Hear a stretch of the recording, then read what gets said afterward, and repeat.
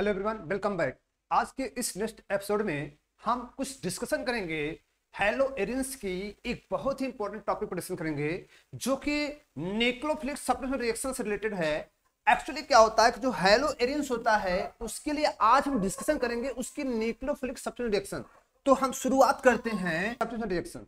रहा प्रश्न ये रहा कि जो हैलोएरिन्स होता है उस हैलोएरिन्स के लिए अगर हम प्रश्न करें, ये हैलोएरिन्स, ये हैलोजेंस, अब एक जनरल हम न्यूक्लियोफाइल लेकर आए, ये न्यूक्लियोफाइल अगर हम जनरल लेकर आए तो ये जनरल न्यूक्लियोफाइल रिएक्शंस नहीं देगा। ये जनरल न्यूक्लियोफाइल रिएक्शंस नहीं देगा। क्यों नहीं देगा न्यूक्लियोफाइल? ये जनरल रिएक्शन क्यों नहीं देगा?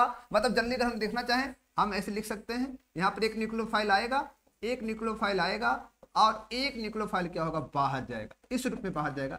ये रिएक्शन जनरली प्रोसीड नहीं होता। ये रिएक्शन जनरली प्रोसीड नहीं होता।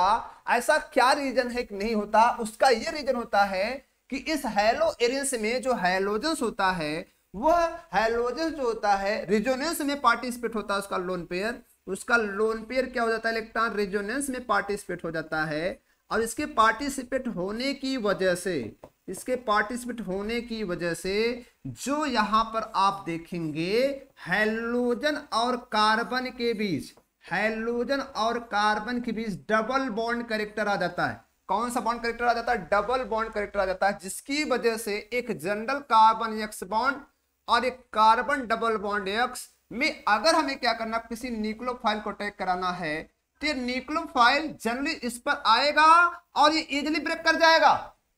प्रीवियस लेक्चर में हो चुका है। हैलोएल्केन्स मोर रिएक्टिव होता है हैलोएरिन्स से, लेकिन यहां पर न्यूक्लियोफाइल ये जनरली इसको हटा नहीं पाएगा निकालने के लिए, तो यहां पर ये जनरली नहीं हटा सकता। एक जनरल रूम टेम्परेचर पर ये रिएक्शन प्रोसीड नहीं होगा। उसका रीजन ये होता है कि हैलोएरिन्स में कार्बन और एक्स के बीच में डबल बॉन्ड कैरेक्टर प्रोसीड हो जाता है। उसका रीजन रेजोनेंस होता है कि ये जनरल कंडीशन पर न्यूक्लियोफिलिक सब्स्टिट्यूशन रिएक्शन नहीं देता।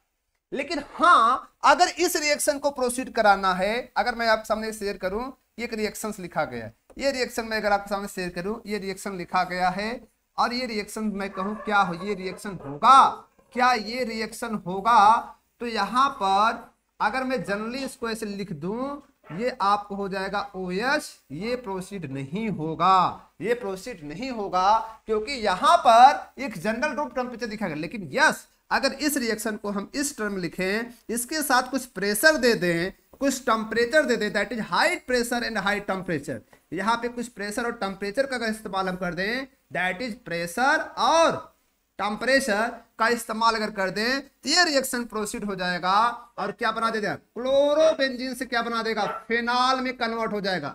क्लोरोबेंजीन से किसमें कन्वर्ट हो जाएगा, फेनॉल में कन्वर्ट हो जाएगा।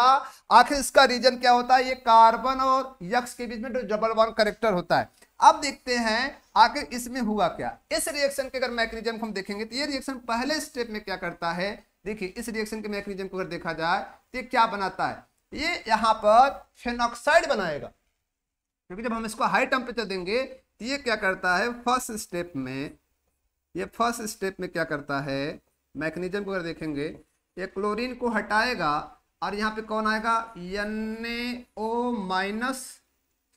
और यस क्या होगा, प्लस होगा, जिसमें से क्या निकलेगा बताओ, यहाँ से 2 होंगे, यह इस पर अटैक करेगा और ये बाहर जाएगा, क्या निकल जाएगा, HCl बाहर, और जो कि प्रोडक्ट हमारा बनेगा वो बनेगा सोडियम फेनॉक्साइड बनेगा। क्या बनेगा, सोडियम फेनॉक्साइड। देखो डायरेक्ट फेनॉल नहीं बन रहा है, पहले स्टेप में क्या बन रहा है, सोडियम फेनॉक्साइड बनता है। अब ये सोडियम फेनॉक्साइड का हम एसिडिक हाइड्रोलिसिस कर देते हैं। क्या कर देते बताओ, एसिडिक हाइड्रोलिसिस कर देते हैं। अब इसका जब हम एसिडिक हाइड्रोलिसिस करते हैं तो यही जो फेनॉक्साइड आपको दिख रहा है, सोडियम फेनॉक्साइड, जो साल्ट होता है वह एसिड में चला जाता है। किस में चला जाता है, साल्ट जो होता है किस में चला जाता है, एसिड में चला जाता है। ये आपका बन गया OH।